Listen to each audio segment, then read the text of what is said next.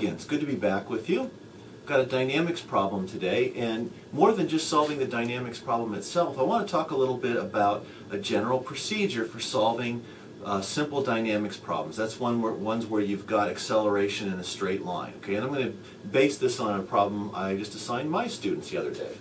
So let's say we've got an elevator. Maybe it's a freight elevator, and it's designed to move big objects, big payloads, up and down in a building. Okay. Well, let's say the elevator they're basically big boxes, and it's got a cable pulling up on it. It has a tension T in the cable. Easy to imagine. Well, the structure of the elevator itself might be fairly substantial since it's designed to be used pretty hard. So we'll call that 300 kilograms. And there's a payload in here of 500 kilograms. The elevator's not worth much if it can't haul something, so we've got that.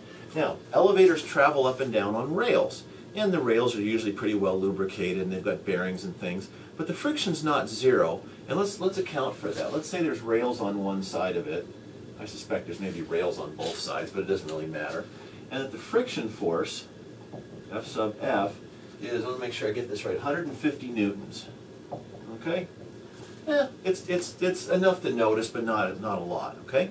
So we're given all this stuff here, all right? We know acceleration, the desired acceleration is 3 meters per second squared, about a third of a g.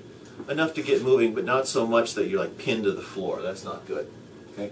So we know the acceleration, we know the masses, and we know that we've got this little bit of additional friction. Let's find tension in the cable.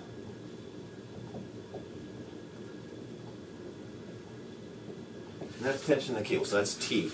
All right, now, before we go start crunching numbers here, let's talk a little bit about the procedure for solving a problem like this. The very first thing, I'll call it maybe process. Engineers, engineering technology people, we're process people.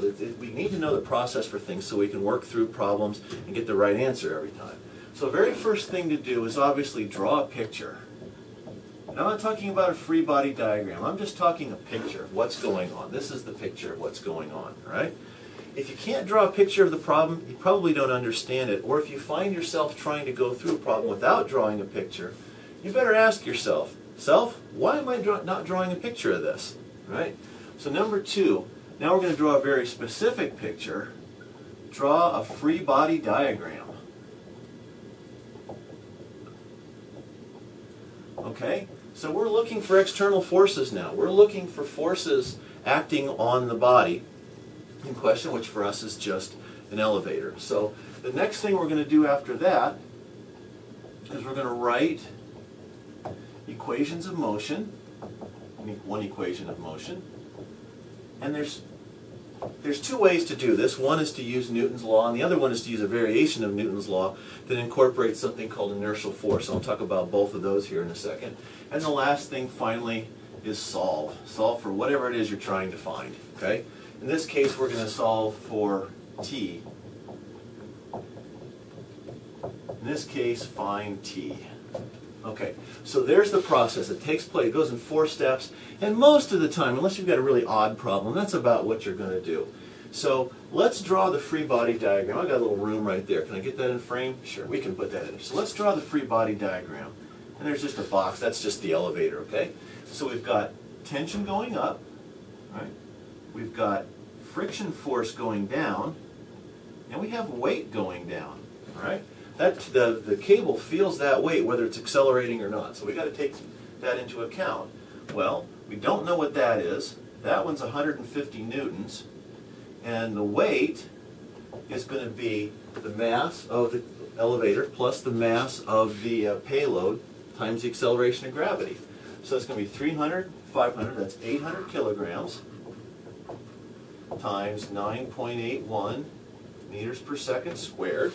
Okay, let me make sure I get the right number here. That turns out to be 7845.3. So that's 7845.3, and that's in newtons. Kilogram, meter per second squared, that's a newton. So that right there is going to be 7845.3 newtons. So those are the forces acting on this elevator, okay? What I'm not taking into account here is the reaction due to acceleration. Sometimes we call that inertial force. Now there's a debate about whether inertial force is really a force.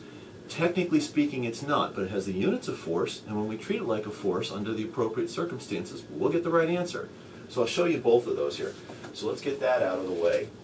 Okay, there's my free body diagram. I've drawn that picture. Next thing to do is write an equation of motion. Well, now that I got the free body diagram, I don't really need this anymore, so I'm going to erase that. Clear out some room here. Okay, so write the equations of motion. First way to do it, the way that is normally taught, is to use, let's see, equation of motion. Okay?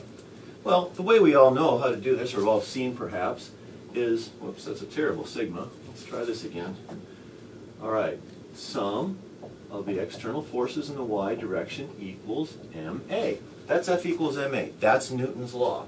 Well, I'm going to need a direction, aren't I? So I'm going to call, just arbitrarily, I'm going to call that y positive is up. Okay, I could just as well call it y positive down if I want. All right, but I'm going to call it up. So tension is positive. Friction force is negative. It acts against it acts in the negative direction, and so does weight. So let's see, there's my friction force minus my weight equals ma.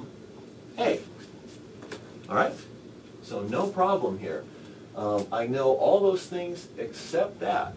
All right? So what I've got here is, think about this as an extension of perhaps a statics problem. When you do a statics problem, sum of the forces equals 0, because if they're not, your body's moving. The object in question is moving. Well, it's moving. We know it's moving. We want it to move. We want it to accelerate. So rather than the sum of our forces equals 0, we'll use Newton's law and say sum of the forces equals ma. In fact, if there's no acceleration, then it really is 0. Okay? So if you want to think about it that way, equation of static equilibrium is just an extension of that, or a special case of that, where a is 0. So I've got all these forces acting here. All right? So I want to solve for t. Let's just put that on one side of the equal sign. So we'll put all the things we don't know on one side of the equal sign and all the things we do know on the other side. We know all these things. That stuff's all known. That's the thing we don't know. Well, let's just start plugging numbers in. 150 newtons for the tension, plus, what is it, 7845.3 newtons for the weight, plus mass now is 800 kilograms, times our acceleration, which is now we know is 3 meters per second squared. Let me get rid of that. So the units are all going to work out. Newtons, kilogram, meters per second squared. That's in Newton.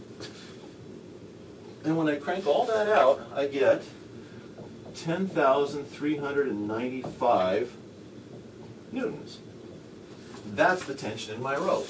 Okay, so I've now done that. I've gone through all 4 steps. What I want to do now is show you what this would look like if I used inertial force. So I'm going to erase my process here, since we know what that is. Let me get out of the way one more time in case you want to do a screenshot or something. We will have already drawn the picture. We'll already have the free body diagram. I'm going to write the equation of motion using inertial force, and what we're going to find out is it looks exactly like that. All right? So there. I'll leave this up here so we see how that works. Now, if I want to use inertial force, idea here is that if I look at the right side of Newton's law here, get my head out of the way, ma, kilogram meters per second squared. That's Newton's. This has units of force.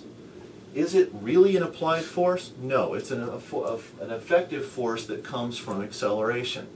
So if you want to consider it a force, when you sum the forces, you can now set the sum of the forces equal to 0 if one of them is an inertial force. An inertial force acts in the opposite direction of acceleration.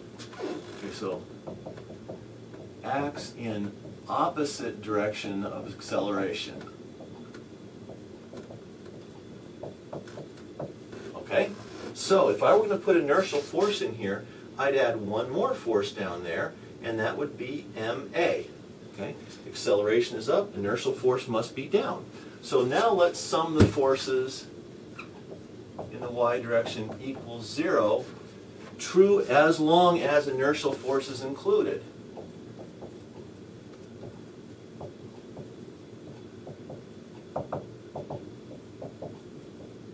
And I'm sorry to write this here, it'd take too long. As long as inertial force is included, you can get away with this. It's actually a pretty good way to do things, because if you use inertial force, even though this isn't technically a force, it's got the units of force, and if you use it like a force, treat it as a force, you get the right answer. Now, dynamics problems, just like statics problems, you're summing the forces and they are equal to 0. Okay, I can do that. So I have T minus 1/5, well here I'm going to, rather than numbers, I'll use symbols. T minus friction force minus the weight. Let's see. T friction force, weight, minus the inertial force, MA, and that has to equal 0. Okay, that's my inertial force. So it's a very simple step to say that T equals F friction plus W plus MA. Well, that equation right there sure looks an awful lot like that one right there. I get the exact same equation using inertial force as I do using Newton's laws. They're equivalent to one another. They give you the same answer, and as long as you apply the inertial force idea correctly, it'll work just fine. Okay, but more important, let's review the process. Draw a picture. I've erased my picture, but we had it. If you're not drawing a picture, you have a much higher chance of making a mistake. Then draw your free body diagrams and identify all your forces. Then write out your equations of motion using either this process or this one. They're mathematically equivalent. Once you've done that, find the quantity you need to solve for. In our case, it was tension. Solve for that, and then you're done. I hope this helps, and I'll see you next time.